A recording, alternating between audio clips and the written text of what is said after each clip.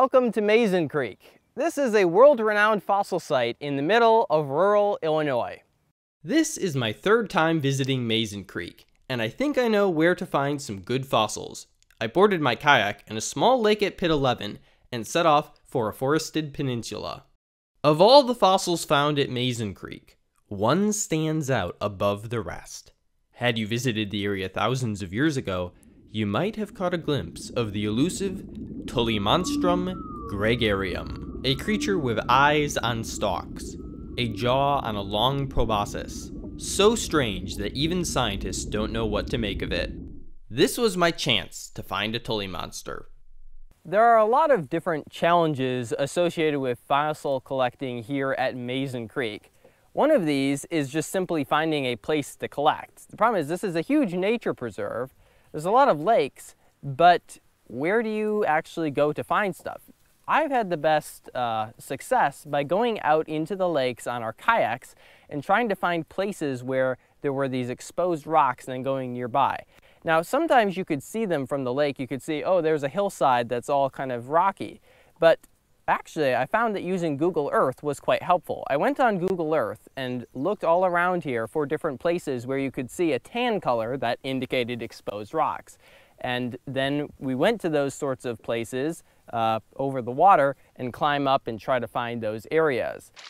But first, we had to land, and that was a little more difficult than you might expect, because the water is fairly deep right next to the shore, and the entire shoreline is covered in reeds that go out 15 to 20 feet from the shore. So you have to kind of break and bend your way through lots of reeds or find an opening to get back to dry land that you can actually stand on.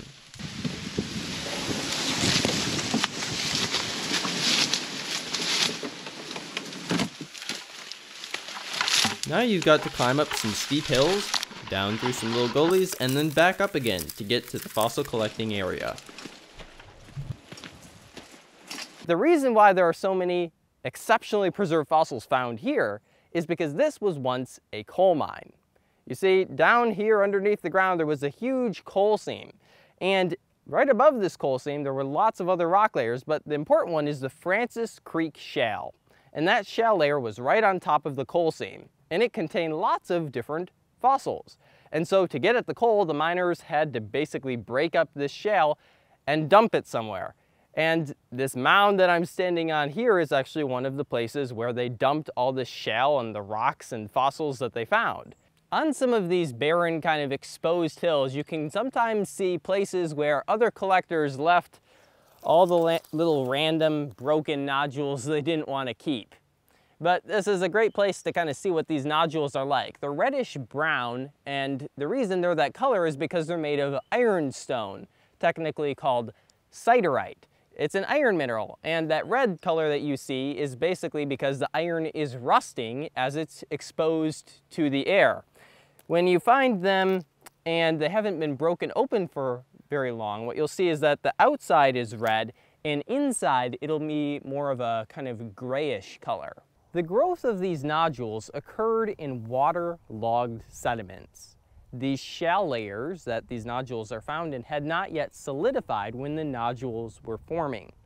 So you can imagine inside you have a lot of pore space. The individual grains that would later solidify into rock were still separated by a bit of space, and that space was filled with water.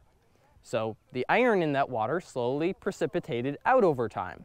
And usually it has to form around some sort of nucleus. That nucleus could be a fern, a shrimp. Sometimes it's a coprolite, or poop. In some cases, fish poop. And after that, they begin to kind of form these concentric rings around this nucleus.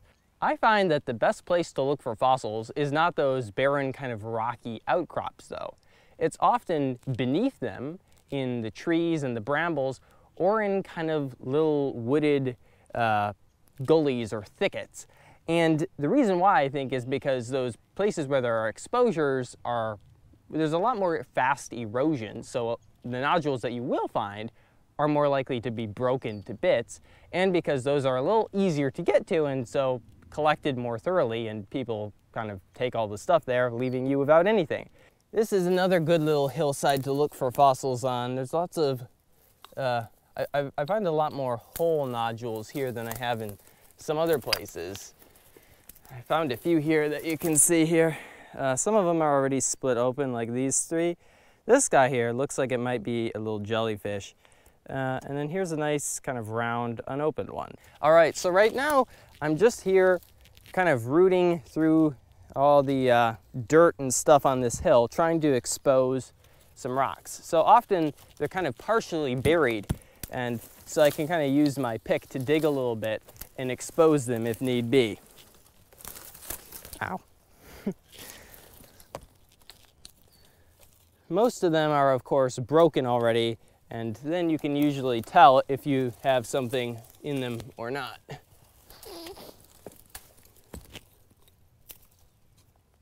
That's a fairly nice little nodule. I don't want to go for ones that are too small. Ah, there's a nice one. See, this is the sort of one I'm looking for, where you got it nice, it's pretty thick, and it just got this nice, round, big shape. These are often going to have like jellyfish or shrimp in them. And this is actually the spot where I found my Tully Monster. And this was originally just lying on the ground like this. And I picked it up because I thought it was a kind of interesting, kind of strange shape. And I turned it over and I realized it was already broken, right? So the other piece here is missing. And so the surface here was all kind of dirty. I've cleaned it a little bit since, and I couldn't see anything originally on it because of how dirty it was, so I almost threw it back. But I decided to keep it just because it was an unusual shape. Right here is the jaw of the Tully Monster, and then back here is the torso, and you can see here there's a band where there were those eyes.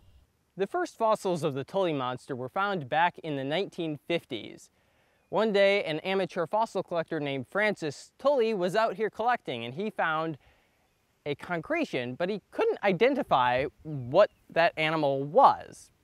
He took it up to the Field Museum in Chicago, and even the scientists there didn't really know what they were looking at. They'd never seen anything like it. Well, a couple years later, the curator of fossil invertebrates at the Field Museum actually described his fossil and named a new species in honor of him. The species was named Tully Monstrum gregarium, and it's kind of a Latinized version of its famous nickname, Tully Monster. Now, Tully Monsters didn't get their name because of their size.